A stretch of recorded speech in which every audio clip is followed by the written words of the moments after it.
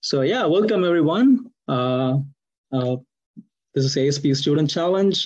This event was started to be in line with this mission statement of the American Society for Precision Engineering, which goes like the technology of precision engineering should be promoted and it should be disseminated through education, training, and use by industry.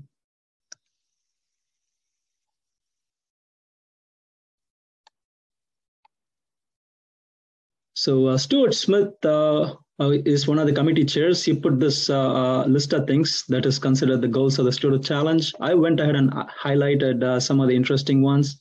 So students will for sure learn a lot of hands-on design and build experience to demonstrate precision engineering principles specifically. So you'll have to collaborate with a lot of people and it'll be fun. And another cool aspect of this challenges is you get to talk with people from industry, academia, who are really experienced, and it's in a very informal setting. They are pretty chill with it. And also the equipment you'll be using are part of technologically advanced things that we use every day, but it's put out in a very simpler manner. And when we create instruments for a specific challenge, we try to keep the costs low. In a way, it also expresses the thing being not too expensive doesn't limit the technological capability of it, right? And you also get to meet industrial people who are looking to hire a large pool of engineering talents, right? So I myself had an internship opportunity from one of our sponsors, and I've seen a couple of people who works full time as well. So recently we've been inspiring undergraduate students to also participate in the student challenges. So we kind of try to pull them into this precision engineering schools of thought, right? And there are schools which doesn't specifically do precision engineering, but they will also get exposed to the things that goes on in this realm. Right? So these are the goals. So it all started in 2014 in Boston. The first year we made the students sign up and they all showed up for the conference. And then we told them, these are the things you have to solve, which were three challenges: control, design, and metrology. It was improv, so they did pretty well. And then from this challenge, we learned a lot that how this event can be leveraged to make people interact with a lot. Like students from different places can interact with not only the students, but also with industrial people who just come and hang around and look at the things you build and give advice and learn from you guys, right? So in Austin, the next year, we announced the challenge to use a tuning fork to scan this penny. The task was to design an XY flexure-based stage, right?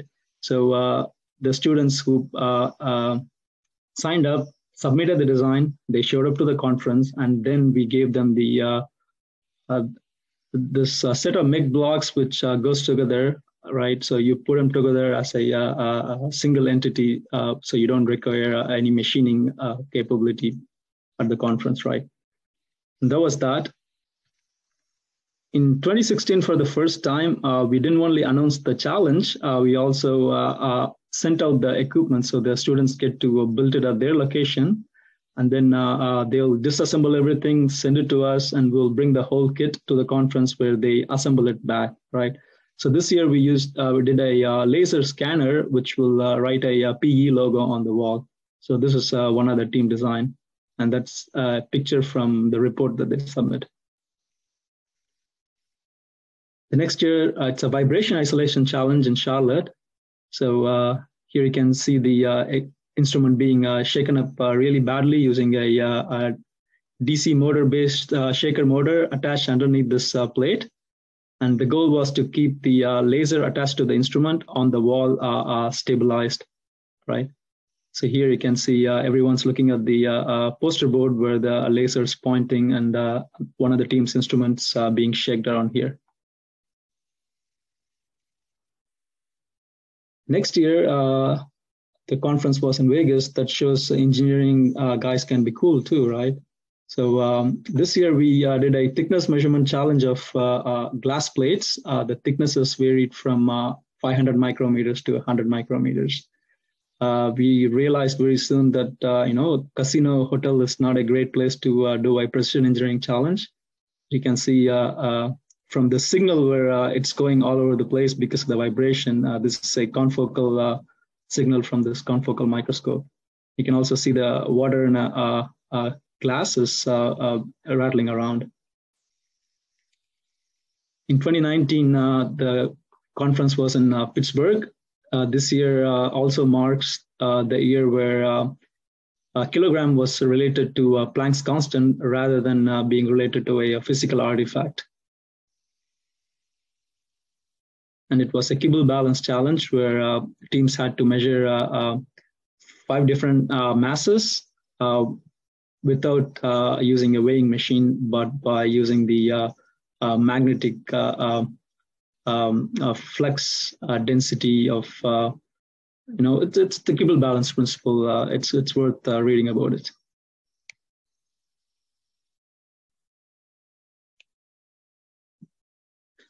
And then it was 2020. We all know there was the pandemic here.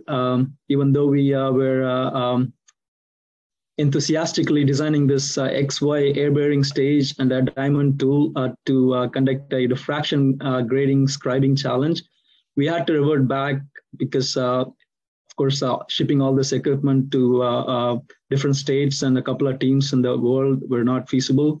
So we made the challenge to be a just to control the force of this dummy scribe tool. And teams did pretty well. There were a couple of new teams that participated, which one of them have not even used flexures before. So that was all cool to learn for ourselves and for them. And 21, we were back to the physical place, but it was still hybrid. And we had to accommodate 2 teams to participate virtual. And most of the teams from the US were physically present in Minneapolis. Here you can see the XY air bearing stages that New Way air bearings, they manufactured it. And Mark Kosmowski from our committee worked together with them to design these stages. And these are the samples that teams have made. And I think some of the teams that participated last year also are here and they would recognize this. And this is an example picture of one of the diffraction grading that they made. So this is a list of student survey from 2021. If you go through the list for some new participant, they would learn what to expect out of the student challenge. So here we are. This year's challenge will be measuring a freeform optic of an Alvarez mirror, which Corning, one of our sponsor and also our committee members, Ray, Katie, and Chunji Fan, they fabricated this for us. And you'll measure this surface area using the XY air bearing stages and this optical pickup unit, which are used in Blu-ray, DVD, CD players. A big shout out to these guys who has put out the information of this pickup unit. Without them, it wouldn't be possible for us to design this bespoke PCB to sense and control this pickup unit. And these are the teams that are participating this year. I think this is a good time for you to go ahead and introduce yourself, and we'll continue on after that.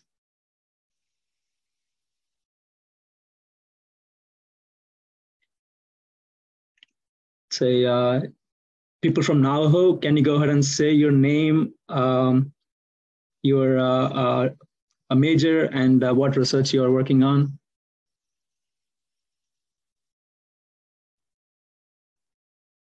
Shakil, I see you. Yeah, hello. My name is Shakil Koho. I'm part of the Navajo Tech University team. I'm currently an electrical engineer, and I don't think I'm doing any research this year. That's cool. Yep. Anyone else from Navajo? Yeah, my name is Roy Raphael. I am a graduate of Navajo Technical University. I'm actually now a faculty for the electrical engineering department, and I'm a graduate student at Purdue going into computer vision. It's awesome.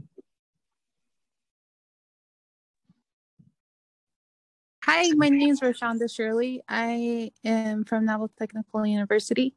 I'm a fourth-year student, and I am majoring in electrical engineering with the concentration of computer science. Hello, my name is Jonathan Smith. I'm from Navajo Technical University, and my major is in electrical engineering, focusing in manufacturing. Awesome. So I guess that's everyone from Navajo. Is that right? My name is Strawberry Livingston, majoring in electrical engineering with concentration in power and energy. I've been working on research with myself and Rashonda Shirley. We've been trying to implement a drone program into the Navajo Reservation to survey and collect samples on abandoned uranium mines. So one of our projects that's going on. Nice to meet you, everyone.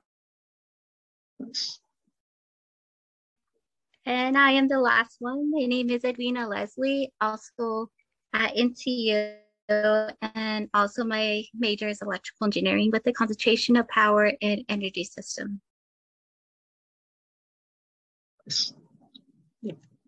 Thanks, guys. Is anyone from UNC Charlotte here?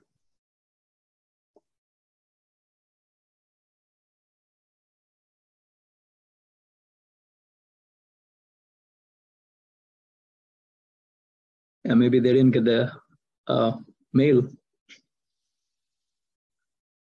Okay, I don't see any familiar names. All right, next one up is University of Arizona. Hi, everybody. I'm Brandon Shalfu. I'm an assistant professor here in the College of Optical Sciences. Yeah, all the students are apparently too busy or didn't get the email or something. They're probably working on research. Oh yeah, that's a good. But yeah, they're all optical engineering students, except one is a mechanical engineering student. Some of them work with me in research, and some of them work with other faculty. But they're all quite good. Nice. I hope you enjoy trying to inspect the algorithms. Yeah, UT1, can you go ahead?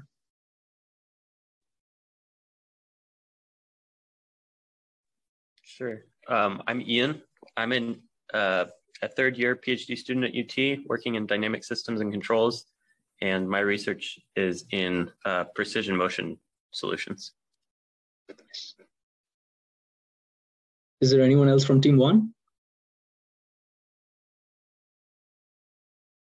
All right. Yeah, we can go to Team 2 now.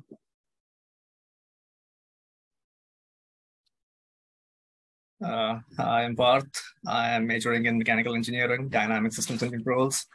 My research is in making precision machines for nano-imprint lithography and fabricating devices of it. So, yeah, thanks. My name is Aaron. I'm a second-year PhD student. I'm studying materials science in the mechanical engineering department, and I'm working with Dr. Cullinan on the microscale selective laser sintering project. Nice. I'm Laura. I'm a third-year PhD student at Austin 2, and I'm working on direct drive motors for robotic applications.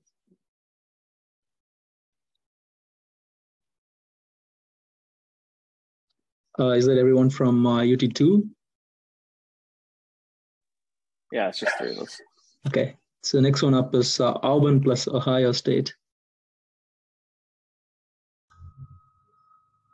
Hey guys, I'm Cyrus. I'm an undergraduate in aerospace here at Auburn. Nick and I are doing research into making diamond turning machines. Hi, I'm Nick. I'm also an undergraduate, and I'm in mechanical engineering. Nice. Cyrus, you gonna advertise for your YouTube channel? I don't know if that's necessary at the moment. People can Google. Okay. Yeah, professional instruments. So PI asked you to wear that shirt? They shows. Hello, everyone. I'm Andrew Young, and I'm the Ohio State student on the Ohio State Auburn combo team. I'm a fifth year mechanical engineering undergrad. So I'm graduating next spring. My research right now is with MEMS devices. We're working on stabilizing resonators in terms of frequency, and in the future I might hopefully get more involved with diamond turning though. So that's a big interest for me. Awesome. Next one up is Northwestern.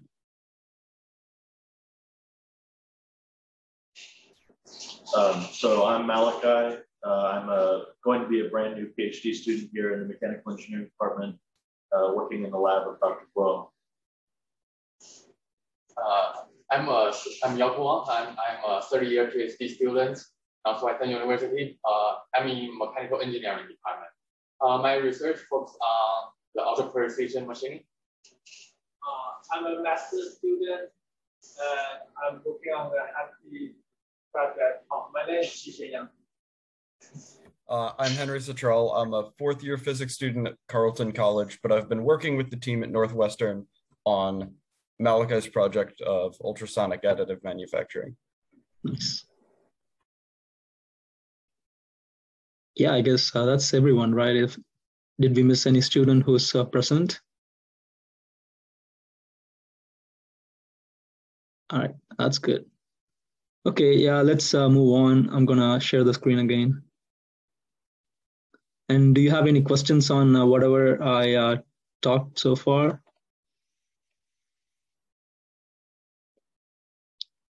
Oopsies. Whoa, animations. So how do you start from the present screen? You need some help. The bottom right, the little like keyboard next to the minus sign. Yeah, it takes me to the first screen. At the top, if you see slideshow, you can click on slideshow. Sorry, yeah, great. Oh, did the exact opposite of what I was trying to do.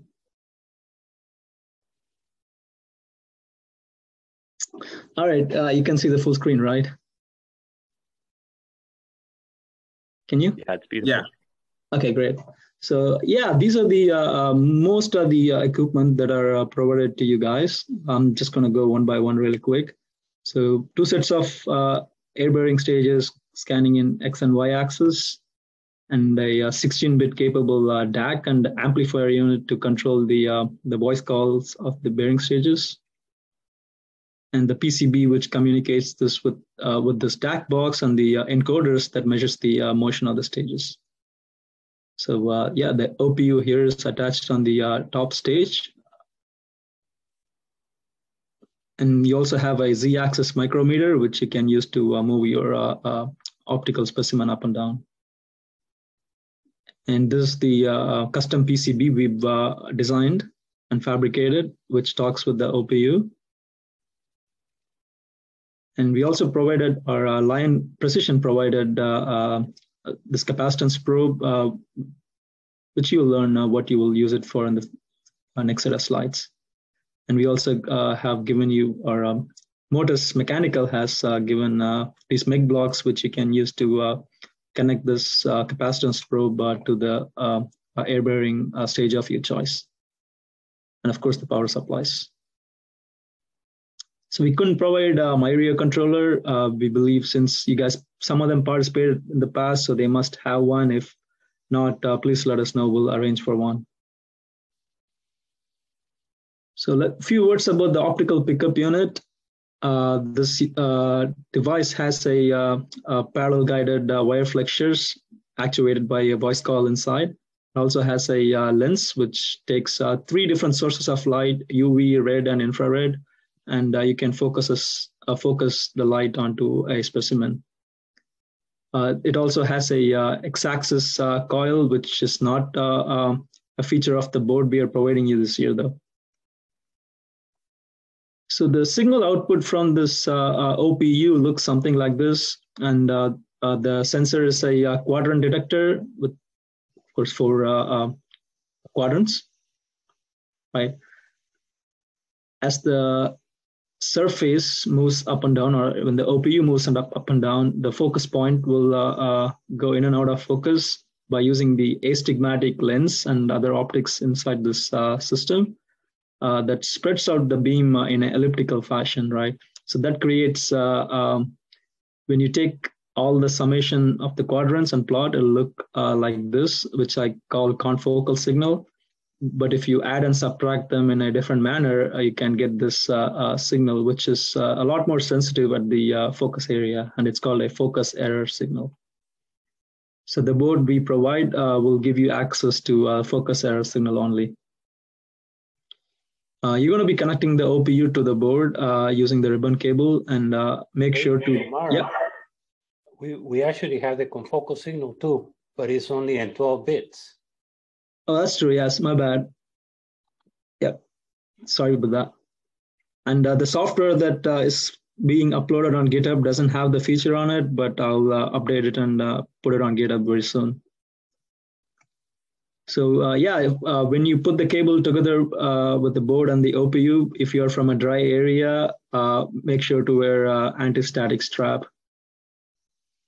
I'm going to skip these slides on XY air bearing stages, which are very self-explanatory. You're provided 2 optics. Number 1 is what I call as test object, which is a concave mirror of a 9mm diameter with a 9mm radius of curvature.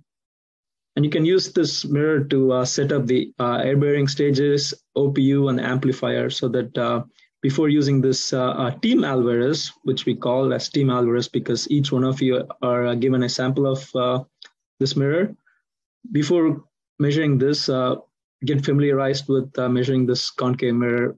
So yeah, we didn't want to call it a practice mirror because it doesn't sound serious, you know. So this alvarez mirror schematic is shown here. Basically, instead of axially moving the lens to focus something, you can laterally move these 2 pieces to focus the light beam in different places on the axis.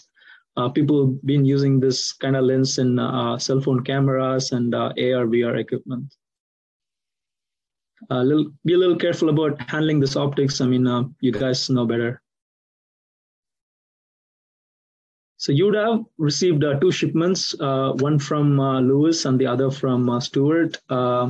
These are the equipment that should have came with those shipments, and please let us know if you're missing any of this.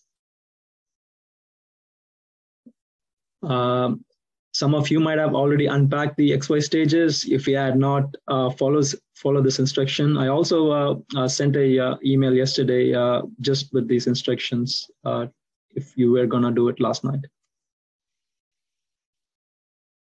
If you're using an air compressor, make sure to drain it every day. This is the picture when I didn't drain it every day. It gets pretty messy, and if it gets to the air bearing stages, that's not good. Most of you might be using the stages in a laboratory environment, which will have air supply, which is already filtered. But that's also usually a lie, by the way. Like, we have house air where we are, and it is the most disgusting air you've ever smelled in your entire life. Yeah. So please use a filter.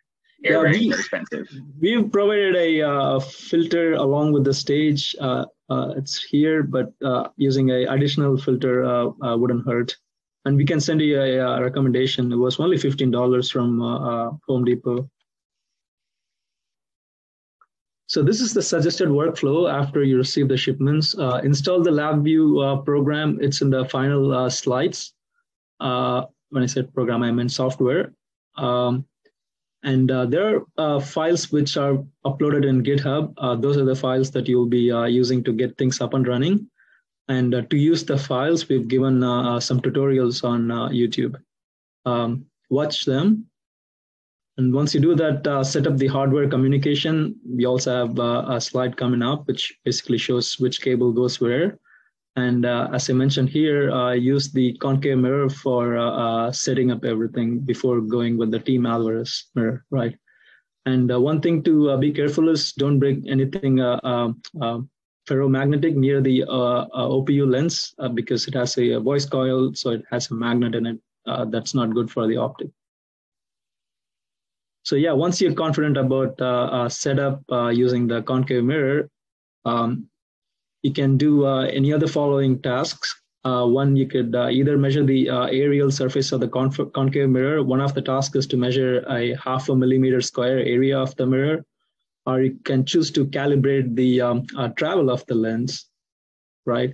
So all the information that you have is the voltage that's going into the current amplifier driving the coil, which is proportional to the travel, but it's not in metrics, it's in volts, right? So you have to do a conversion from volts to displacements in millimeters or micrometers. And the scanning of both the concave 0.5 millimeter square aperture and the Team Alvarez mirror will be can be made in a meandering manner, which is what the example code provided in GitHub does.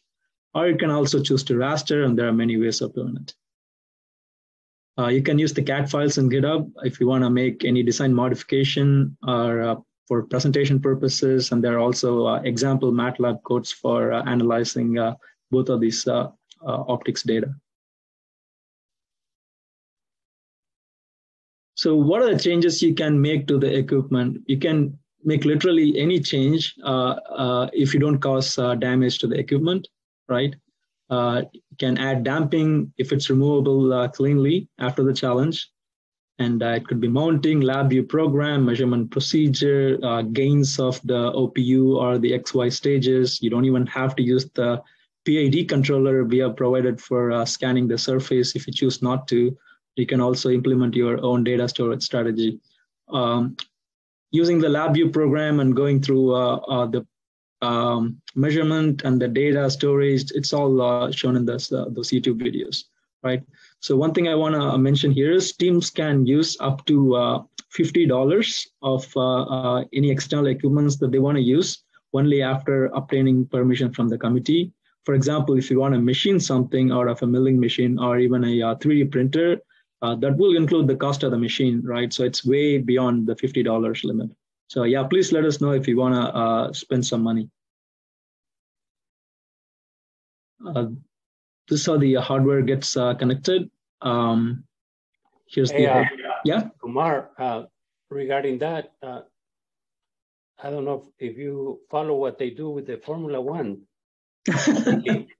Is that it used to be teams, they had a lot of money, and teams that didn't have much money. So in order to make it fair, now they say no one can spend more than 100 million. All right. I can't remember the number. Yeah. 140 million. Oh, wow. Okay. So all the teams sort of can afford to do the changes they had to do. And that's one of the reasons why Mercedes is not winning anymore, because they're the ones that had the most money. So we should do something similar here. Right. If they want to spend some money, we should have a limit. Yeah, that's $50. That everybody can afford. Okay.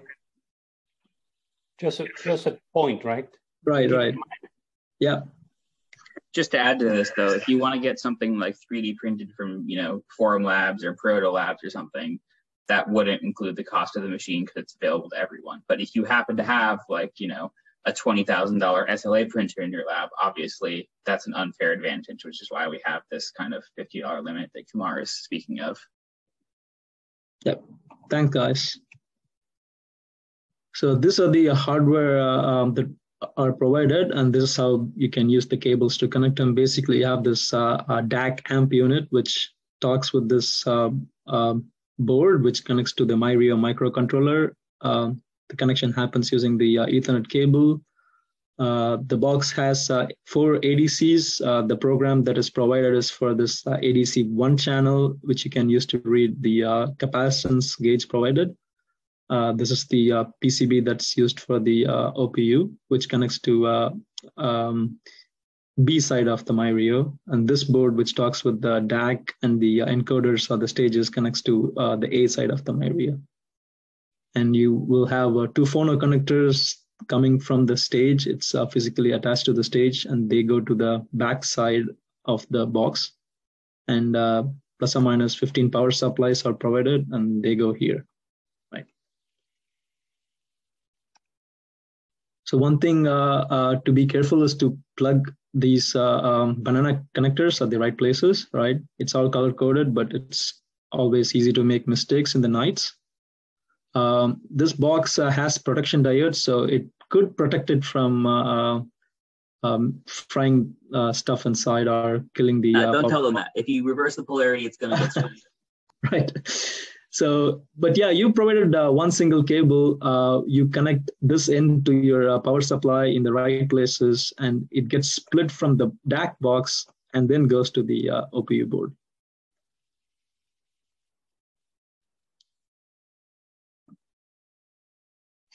So yeah, as I mentioned earlier, you need to have an OPU board. Kumar, the OPU board is really not protected. Yeah. So it's important they follow the colors. Yep. So that's the one reason you go through the box, because of the diode, which Liam told me not to tell you about. Right. So yeah, these are typical hardware equipment you will have in a lab. And since we have lasers in the OPU, make sure to wear the UV laser safety glass, because that was the powerful lasers of the ones you have there, right? And the air compressor, as I mentioned, if you don't have access to any of these equipment, let us know. We will try to arrange. What's the wavelength for the laser? It's somewhere around 400. I want to say 405. Okay. Or 404. And do you know if it's class 1, class 3? It falls at the upper limit of class 3. I think class 3B. Call it UV enough to fry your eyeballs, whatever the class is. Yeah, I mean, unless you really intentionally look at it, it's not going to be a problem. But if, when you're setting up the optic, people might want to poke at it, right, with their eyes. So when you do that, if you do that, make sure to wear the glasses, right? I'm also curious because, if the safety officers come in and see a class 3B laser without glasses, then that will also be a problem for administrative reasons. If you want to put a number, it's somewhere between 5 to 7 milliwatt. Okay, that's helpful. Thanks. Right. So this is the rubric that you'll be judged on, and it's uploaded in the ASPE website, and we'll keep on updating it if there are any changes, and you'll also let know about it. And these are the key dates that you need to remember. We are right now at 1st September. The challenge is on, and within 2 weeks, you'll do a preliminary presentation, right? And they'll have a list of things that I'm going to mention in the next slide. And I want to go back a little bit to the safety. That maybe might be important to keep in mind that because of the high NA of this laser, it really only focuses in one little spot that is about 1.5 millimeters away from the lens. So you have to be really be very close to it and looking at it. It's not like a standard laser, which will point everywhere. This only will be focused in one little spot that is very close to the OPU, right? So it's not the same. And of course, right? And of course, if you intentionally keep staring at the object, your eyes will get tired, right? Yeah. So yeah, after the preliminary presentation, you'll submit a report going through all the things you did, and that will be submitted before the conference, and the rest of the stuff happens during the conference. For the preliminary presentation in 2 weeks from now, You'll present the progress on getting the stages and the OPU operational. It'll also be another Zoom meeting. We'll provide instant feedback, and we'll also write you back with additional comments on the scores you made on the preliminary presentation. You can get 200 points from this presentation, which will include the calibration of the optical pickup unit travel and a measurement of 0.5 millimeter square area of the concave mirror, and preliminary error budget, very important, and the presentation of all the things you've been doing, right? And at the conference, you'll make 3 repeated measurements of 2 Alvarez samples whose features may be a little different from the team samples that are provided. And you'll make a 8 millimeter square area measurement. And the conference sample have this flat region on the top edge, which are not present in the team sample, right? So you have to capture this flat region as well in the measurement data that you provide us, which will be used to compare with another measurement of the same optic made with a coherent scanning interferometer. You will report the average time taken for a per aerial measurement of 8 millimeter square. And you also get a chance to update your error budget by the midnight of the 10th. And you'll have to present your all the things that you learned and did at a presentation, and you'll be asked questions, and you have to answer those questions. And the next 2 slides just tells you how to install LabVIEW on your computer. And these are the people that we meet like every week to come up with the challenge and keep things moving. So without these guys, things won't happen. And you can contact us in this Gmail ID. And there's the YouTube channel, which has the tutorials that you may want to watch, and the GitHub to download the LabVIEW, MATLAB, and the presentation file that I just did today will also get uploaded there. All right, thank you. You can go ahead with your questions.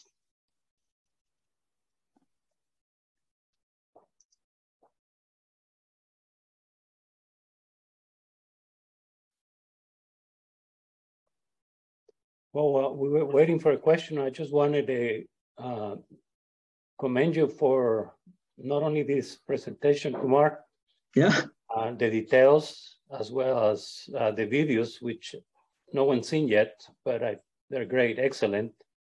I hate YouTube videos because it's kind of a boring, but you make them very good. So it was very enjoyable. Nice. Learning from those videos. Thank you very much. Yeah, thanks. Yeah, we have only 9 subscribers from the last year, so spread the word out. We might get more subscribers this year. Yeah, you're natural. Thanks. I had one question. What can be expected on the preliminary error budget?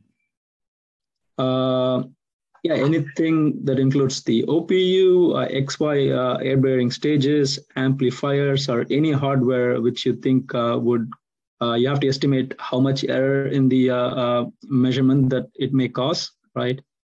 In the 50, for example, the Alvarez mirror will be 50 micrometer peak to valley. So in that 50 micrometer, how much error you would expect from different set of hardware, and also measurement process itself. All right, thank you.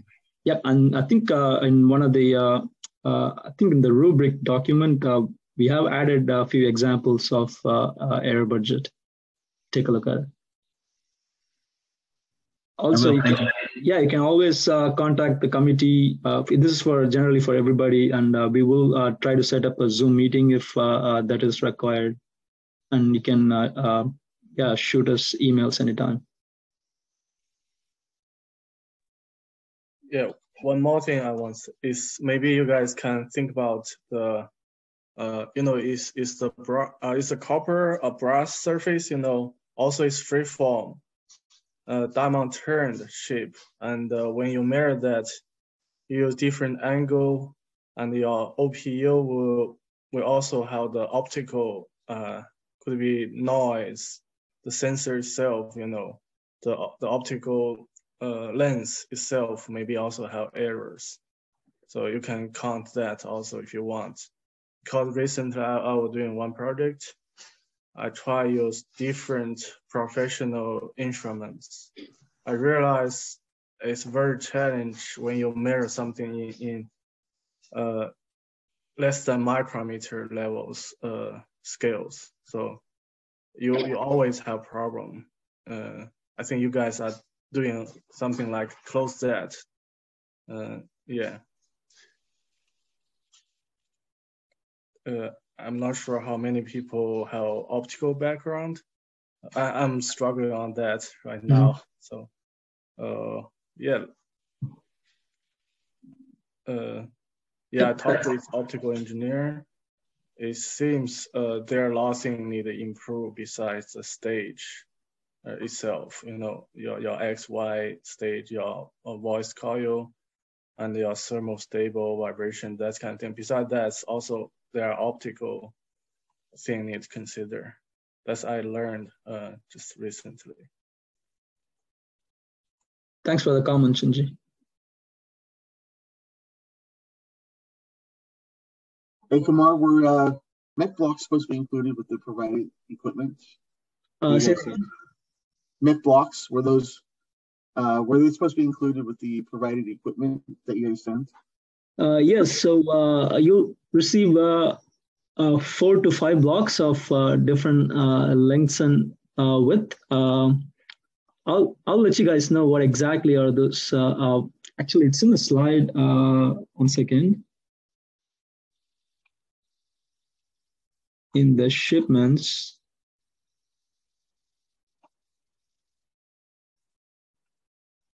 You see the shipment slide, right? Do you? Yes. Yes. Yeah. So these are the MEC blocks that you are sent out, right? And you can find their model number, their CAD file, and their website linked here.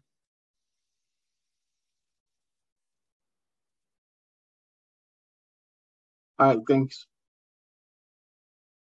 Yep.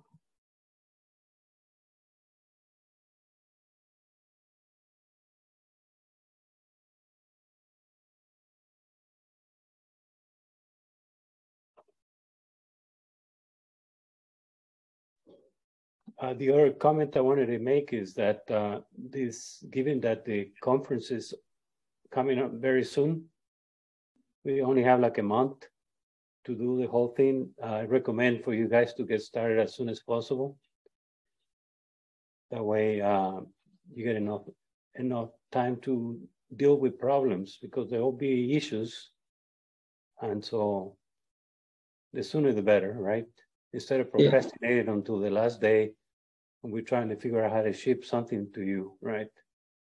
Yeah, it's a good point, because typically teams will have about 1.5 months in the past, because the conference will take place the early first week of November. But this year it's about a month early.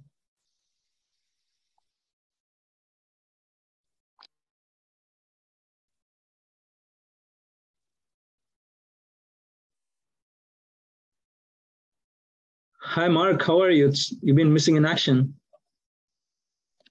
Yeah, I had a machine that needed attention, so I showed up late.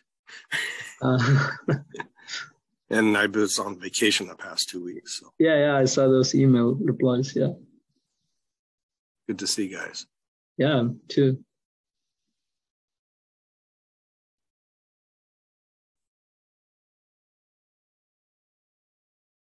Yeah, are there any other questions?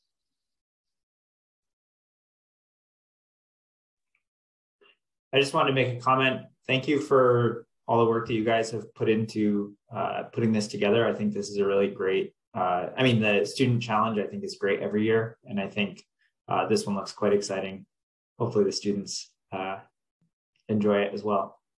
So thank you guys. Yeah, thanks, Brandon.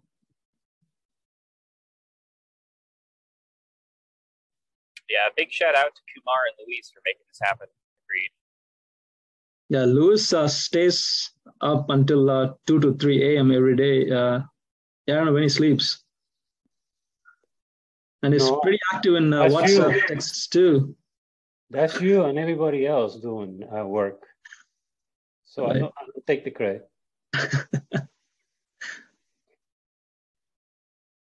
All right. Yeah, if there are no more questions, thanks for showing up. And as I mentioned earlier, this will be uploaded in our YouTube channel. Thanks, guys.